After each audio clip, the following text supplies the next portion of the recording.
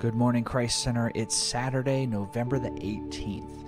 This is the last day of week 10 of our journey through the book of John. Just 2 more weeks to go. As we begin this morning, let's take a moment of silent prayer and invite the Holy Spirit to join us.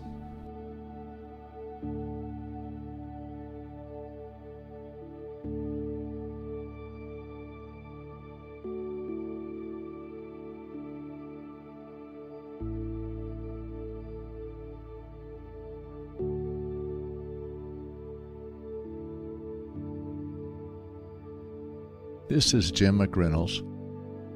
Our reading is from John 18:28 through 40. Then they led Jesus from the house of Caiaphas to the governor's headquarters. It was early morning. They themselves did not enter the governor's headquarters so that they would not be defiled, but they could eat the Passover. So Pilate went outside to them and said, "What accusation do you have against this man?" They answered him, "If this man were not doing evil, we would not have delivered him over to you." Pilate said to them, "Take him yourselves and judge him by your own law." The Jews said to him, "It is not lawful for us to put anyone to death." This was to fulfill the word that Jesus had spoken to show by what kind of death he was going to die.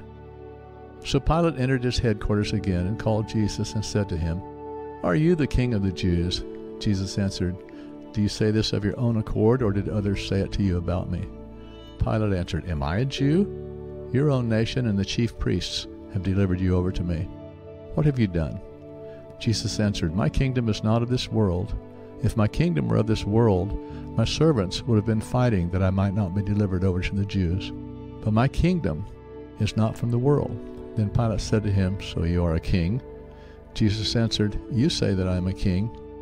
For this purpose I was born, and for this purpose I have come into the world, to bear witness to the truth. Everyone who is of the truth listens to my voice." Pilate said to him, "What is truth?" After he had said this, he went back outside to the Jews and told them, "I find no guilt in him, but you have a custom that I should release one man for you at the Passover. So do you want me to release to you the king of the Jews?" They cried out again, "Not this man, but Barabbas." Now Barabbas was a robber. Pontius Pilate was, by all accounts, a really bad man, but he was in a tight spot here. He asks Jesus, "Are you the king of the Jews?" And Jesus says, "Well, my kingdom's not of this world." So he says, "Aha, so you are a king." And Jesus doesn't quite answer that either, but says that he came to earth to bear witness to the truth, to which Pilate throws up his hands and says, "What is truth?" Pilate is clearly conflicted. And remember, he was also probably spooked by a warning that came from his wife, which is recorded in Matthew chapter 27. She said that she had a dream about Jesus and was pleading with her husband not to hurt him.